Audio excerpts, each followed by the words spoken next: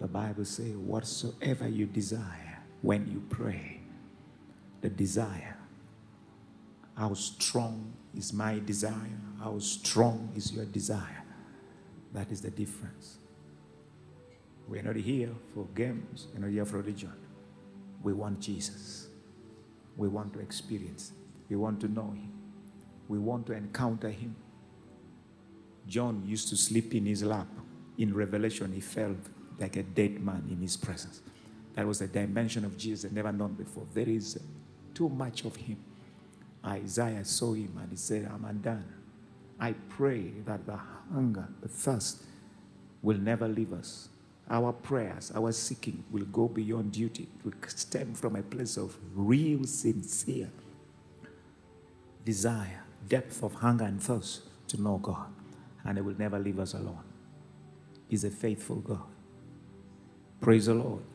I say, praise the Lord. Amen. The answer to all that we see today, the questions and every predicament around us, is Jesus. The presence of Jesus is the answer. Jesus is the answer. There's no other way. There is no other answer. It's Jesus. We have to give them Jesus. Praise Jesus. That must be our drive to all that we do.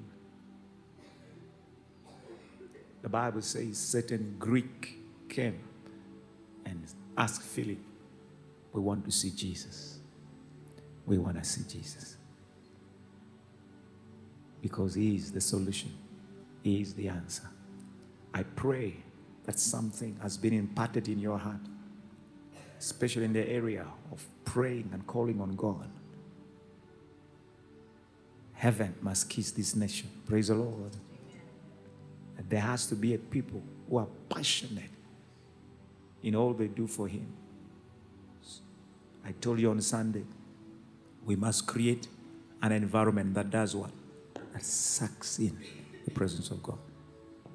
There has to be a greed, a hunger, a thirst, a deep yearning. Not just saying words, it must flow from your spirit. When Jesus comes, like that song says, everything will be sorted out. I know he's here, but there's a dimension of his presence that sorts out every issue in our lives. That's what we are believing God for. Praise the Lord. We are not here for the sake of it. There is a need.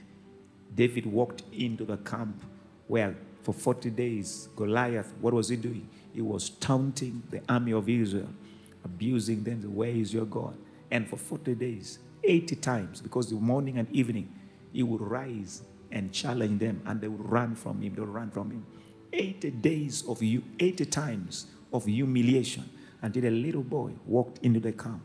Then when Goliath came, he began to ask questions. Who is that guy? What shall be given to him, to a person who kills him? And his brothers began to rubbish him, and he said, isn't there a cause? There is a cause to pray.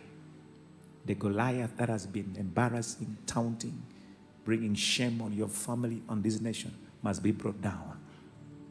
And it is you and me. Are you hearing me? We are carriers of God's presence. It took an anointing to bring down Goliath. It didn't take a well-armed army. It didn't take a well-trained army. It didn't take an experienced army. It took an anointed man of God to bring down Goliath. And you are that man, you are that woman. Are you hearing me? We have to yield ourselves to the Spirit. We are an answer. This is not a game. This is life. We are not just passing by. God has to do something in this land that this nation will lift their eyes and cry, Jesus is Lord. You don't believe it? But that's what has to happen. Praise the Lord. I say, praise the Lord. Are you hearing me? If that's not the reason, there are better things you can do on Tuesdays or Mondays or Wednesday. We are crying and seeking God Monday to Wednesday. Not for a car, not for a house. Thank God for those things. We want a mighty wave of God to sweep across this land. Our universities, our schools, our homes, everywhere. Are you hearing me? The answers are not laws from parliaments. The answers are not laws in school.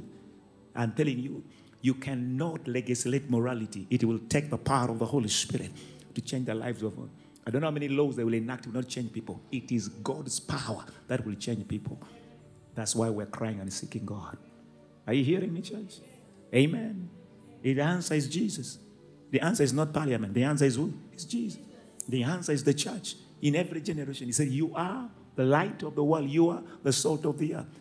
So the state of the nation reflects the kind of church there is. But we refuse to be part of that backslidden church. We must get down on our knees and know that heaven is looking on us. Bishop, are you hearing me? We have an answer to give this nation. We are not here passing time.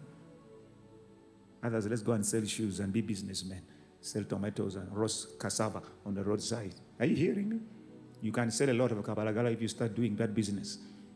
We are not here for that. Amen. We mean business. I don't know whether you feel my heart.